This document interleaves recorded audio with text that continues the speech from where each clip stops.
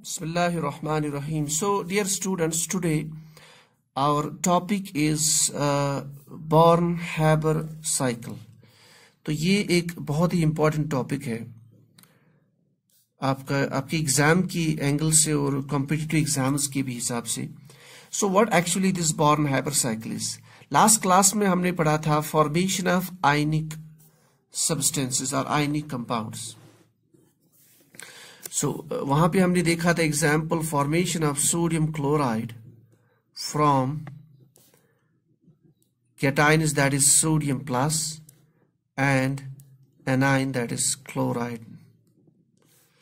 फिर उस दौरान हमने कहा था when the cation and the anion they will come closer and they form a bond that's called the ionic bond and resulting in the formation of sodium chloride. फिर हमने ये discuss किया था when there is formation of 1 mole of this ionic compound from its constituent ions in the gaseous state, the amount of there will be release of energy and that release energy is called as the lattice energy. This was our last topic. तो जिसने last topic नहीं देखा है please check our website, this YouTube channel that's Concise Chemistry. Check the topic that is the lattice energy. Now Born-Haber cycle से जो ये energy changes इसमें होती है, फॉर एग्जांपल हमें क्लोराइड को बनाना है, obviously it will make it from the chlorine gas Cl2. Sodium इसको हम बना सकते हैं from the sodium atom and this is an alkali metal, fine, and this is an halogen, this belongs to halogen family. ठीक, अब chlorine को Cl negative में convert करना और सोडियम को सोडियम प्लस में कन्वर्ट करना कैटायनिक फॉर्म में और फिर दोनों का कंबाइन होके sodium chloride banana, it involves lot of energy changes. तो वो एनर्जी चेंजेस को अंडरस्टैंड करने के लिए we have this Born-Haber cycle. Fine. So this Born-Haber cycle is basically used to understand the energetics or energy changes which are involved during the formation of an ionic substance. Fine. That's called as the Born-Haber cycle, proposed by Born and Haber. They were two German scientists and they proposed this in around 1916. Fine. So this is all about the basics of Born-Haber cycle. Now let us go to the Born-Haber cycle. Take an example. हम लोग example ले लेते हैं sodium chloride की, क्योंकि we know sodium chloride. We use it in day-to-day life. We taste it, we deal it very easily without any problem. तो इसकी example लेने से we can understand it better. So let us take the example of sodium chloride formation. देखिए, so we have to make sodium chloride. That means sodium will combine. We know it's a metallic form, so we'll write it S.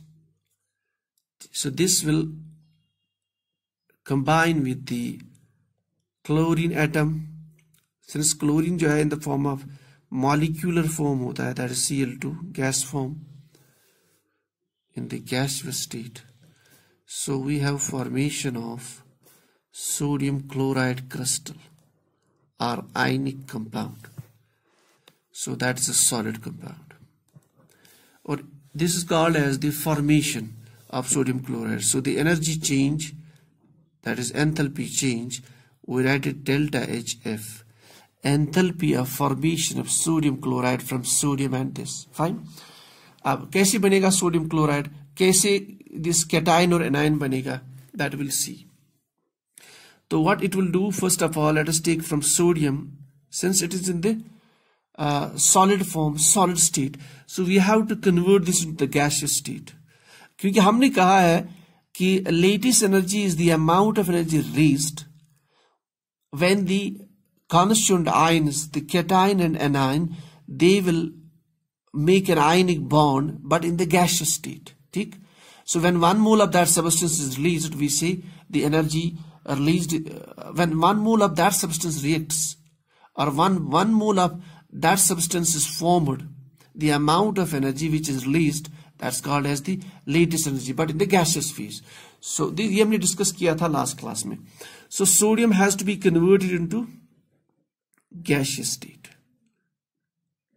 So this process of converting a solid material or solid substance into the gaseous phase is called as sublimation. So the energy required, that's called sublimation energy. So that means it will absorb the energy. We need energy here. That's called as the sublimation energy. So you have to convert sodium from solid phase to the gaseous phase. Number one. The sublimation energy is required. Second. Now sodium has to be converted into sodium plus. That means basically we are taking one electron away from the outermost shell of sodium. We know its atomic number is 11. So electronic configuration जो आपका last orbit shell है या last subshell है, that is your 3s. तो वहां से एक electron निकालना.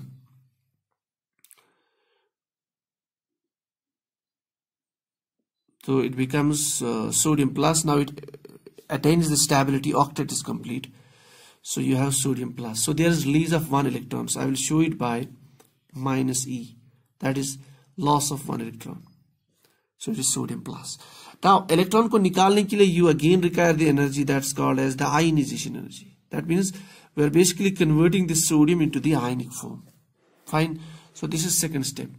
So now we have this ion available with us. That is a cation. So this is in the gas phase. Fine. अब दूसरा आप ये जो Cl2 है, we have to convert this into atomic form. देखिए, when you have a chlorine available, sorry, chlorine and chlorine, the bond between them is the this is the covalent bond. इसको break करना होगा, then only we'll get the atomic chlorine. That's chloride atom. So इसको break करने के लिए we require the energy that's called as the dissociation energy. So हमें एक step यहाँ पे अलग जाना पड़ेगा. That is, we have to convert this Cl into Cl, that's atomic form. Now since we are writing half, so we write it chloride atom. So this is called as the dissociation energy. और दूसरा, chlorine is always in the molecular form, gas form. So we did not worry about the sublimation process. So you require energy, that is dissociation energy. But we write 1 by 2D because this is half of that. So we have now atomic chlorine, this chloride available. Now we have to convert this into an ionic form. So this electron जो यहाँ से release हुआ था, they will accept that electron to form Cl negative. इसका atomic number 17 है. Its outermost shell has 7 electrons. That is, shell has 7 electrons. So it will take this one electron to form the chloride negative. Its octet is complete. ठीक? So now it is a stable bond. So Cl negative. This is in the gas phase. So now हमारे पास ions are available. ठीक? अच्छा, यहाँ पे when an atom it takes the electron, now during this process the energy is released. That's called as electron affinity. So we'll write it electron affinity here. I will write it here. So energy change is electron affinity. So now this and this ion, they will join together.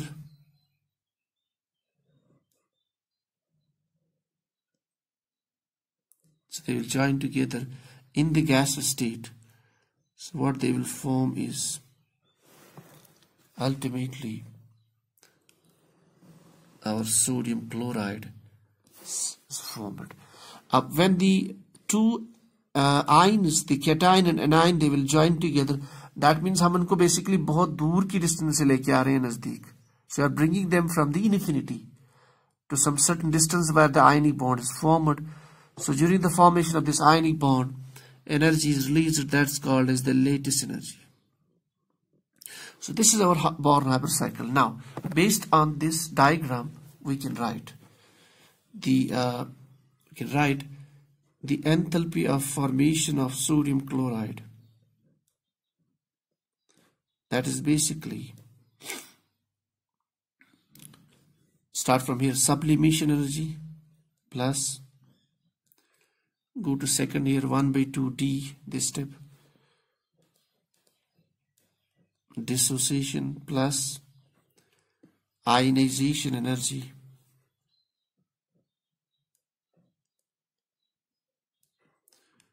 plus electron affinity.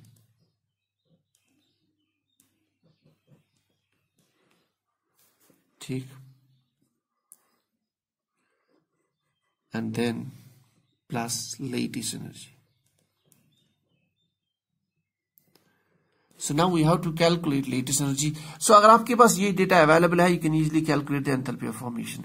अगर आपके पास enthalpy of formation available है, you can calculate the lattice energy. So that means let us take lattice energy here, minus u, इसको यहाँ पे लेके आते हैं, s plus half of d plus ionization energy IE plus electron affinity, and then minus enthalpy of formation. So with the help of this relation, you can easily calculate the lattice energy for sodium chloride. या कोई भी आपका ionic crystal हो, ionic substance हो, you can calculate the lattice energy with the help of this data available. You can also calculate enthalpy of formation, या कोई भी calculate कर सकती हो अगर आपके पास rest of the data available है. So this is in general Born-Haber cycle and its importance. अब इसमें एक important concept और आता है, that is called as very important, that's called electron affinity. ये जो question है ये बहुत ही important है, that is electron affinity. Sorry, that's called as the proton affinity, not electron affinity. A concept called as proton affinity.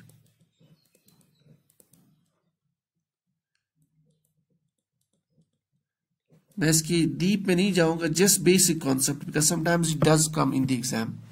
Proton affinity means हमारे पास कुछ chemical species है, for example we have ammonia or we have BF3. We can take examples of, let us say, even alcohol.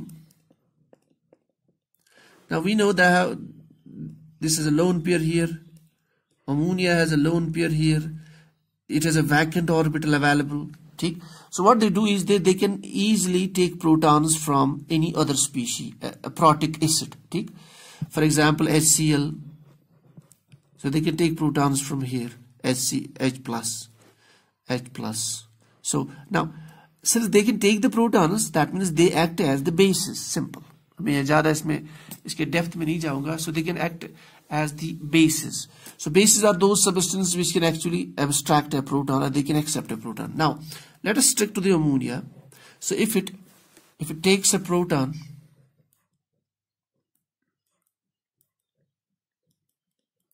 so it forms NH4 ammonium ion. ठीक? So यहाँ पे we don't have the ions here, rather we have a neutral molecule and the ion here to form ammonium ion. So this tendency of any base to take a proton to form the corresponding anion, the cation. So this is called as the proton affinity. So this proton affinity also indirectly we can calculate with the help of Born-Haber cycle. So I will not go into this because I don't think that doesn't need to go into the detail of this. So proton affinity also we can calculate with the help of the Born-Haber cycle. Different bases have different proton affinity based upon their strength, the basic strength. So proton affinity also we can calculate with the help of Born-Haber cycle. So this is all about the basics of Born-Haber cycle.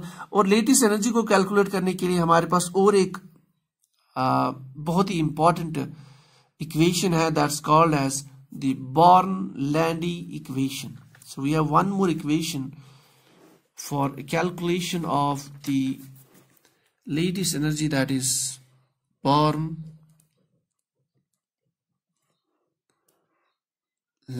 equation.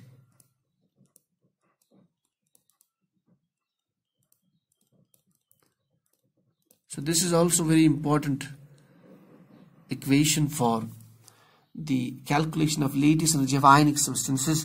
So please stay with us. This we'll see in the next lecture. So please, if you have any questions about the Born-Haber cycle, you can write down in the comments. You can put up a message or you can write down in the WhatsApp group. I can give you the number. You can write on this 8491857406. You can write a message here, or you can write down in the comments. So I will try my best to give you the appropriate answer. So this is all for the day. So in the next class we will see the Born-Haber equation.